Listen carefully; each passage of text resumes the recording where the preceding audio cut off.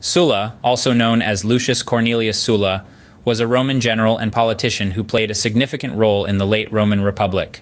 Born in 138 BC, Sulla rose to prominence during a period of intense political and social upheaval in Rome.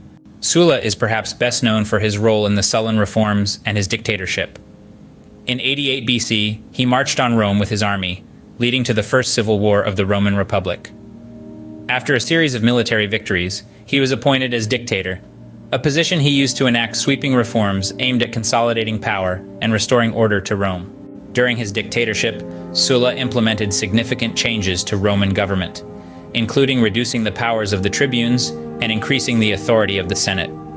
He also carried out proscriptions, purging his political enemies and confiscating their property. Sulla's dictatorship was relatively short-lived, and he voluntarily relinquished power in 79 BC, retiring from public life. He died the following year, but his legacy continued to shape Roman politics for decades to come.